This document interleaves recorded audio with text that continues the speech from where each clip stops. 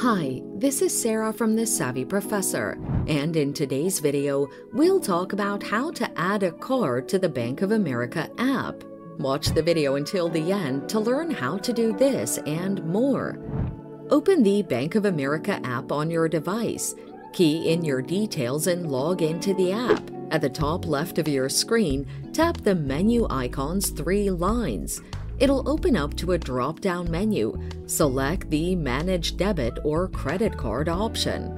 Manually type your card details, including the expiry date, account number, and CVV, or take a picture of the card if given that option at the bottom of your screen.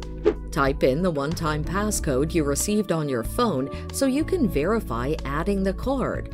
Agree to the terms and conditions by clicking on the checkbox provided. You'll then receive a notice by email or text that the card is active and ready for use. You'll also see your card on the app, which can be accessed by Face ID or a PIN. So that's it. Adding a card to the Bank of America app is just that easy. Thanks for watching. Till next time.